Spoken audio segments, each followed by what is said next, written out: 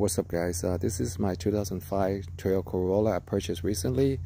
When I tried to fill up the gas tank, the gas nozzle keep clicking like I had a full tank of gas in there, and I thought maybe that's interesting. Maybe the gas sending unit to let you know how much gas you got in front on the gauge is broken, and that's why it's clicking. I had a full tank, but the tank was not full. So I was able to fill up the gas tank by basically stick with the nozzle in here and kind of tilt it sideways and not let the rubber like seal up completely. Let some of the gas release. Slowly I was able to fill up the whole tank. So I had some issue.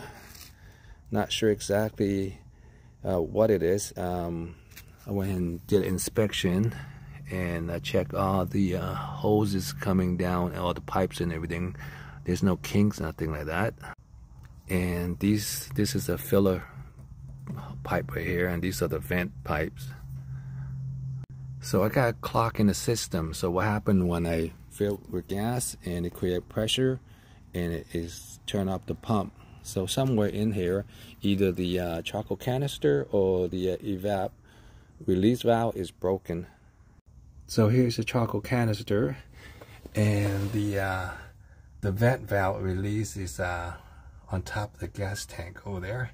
So what happened when you fill up the gas and the vapor escape from the top, come back to the charcoal canister, then release back into the atmosphere once it cleans it. And so I think I can figure out how to fix this right here. So I don't want to just randomly replace parts.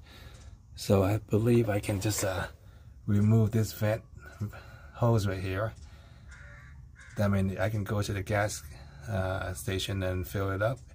And if it's still not filling up, that means the clock gonna be at the vent valve. And if it does